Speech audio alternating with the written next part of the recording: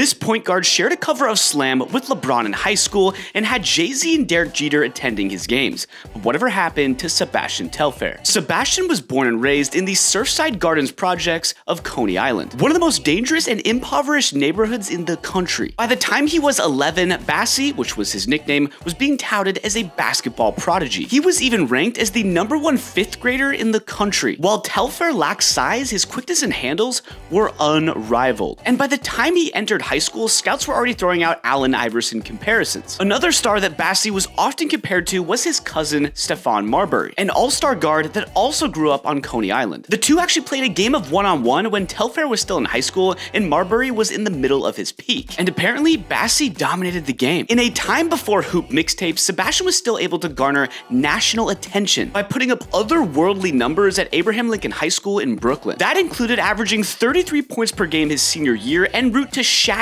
the all-state scoring record. He would grace the cover of Slam magazine alongside another young phenom, LeBron James, and had become so big he had celebrities such as Jay-Z and Derek Jeter attending his high school games. Even with the legendary production, there were some concerns about Bassie's game. His defense was raw, his shooting wasn't sharp, and his size left much to be desired. Most agreed that it would be in Sebastian's best interest to spend some time at the collegiate level. Telfair would commit to playing for Rick Pitino at Louisville before his senior year. But in the middle of the season, tragedy struck when a fatal shooting took place at the apartment complex that Sebastian and his family lived at. Telfair felt like he needed to get his family into a new living situation as quickly as possible and needed the funds to do so. So Sebastian ultimately made what he felt was the best decision for him and his family, reeling back his commitment to Louisville and declaring for the NBA draft. Shortly thereafter, he would sign a $15 million deal with Adidas and would be drafted 13th overall in the 2004 NBA draft to the Portland Trailblazers, making him the highest drafted point guard to ever come straight out of high school. But Bassie's deficiencies were quickly exploited in the NBA. He simply could not blow by defenders like he did back in Coney Island. What followed was an unimpressive career in which Sebastian bounced around 8 teams in the span of 10 years. His most productive year came in 2007, where he averaged 9 points and 6 assists per game. But by the age of 29, Bassie was out of the NBA for good. 4 years later, Sebastian would be sentenced to 3.5 years in prison for possession of an illegal firearm, though he was released just days later on an appeal. And last year, Telfair, along with 17 other former NBA players, was charged for defrauding the NBA's health fund for over $350,000. Sadly, Telfair failed to ever live up to the hype as one of the greatest point guard prospects of all time. And it's impossible to know for certain how Telfair's career might have changed had he spent at least 1 year at Louisville polishing his game before entering the NBA draft.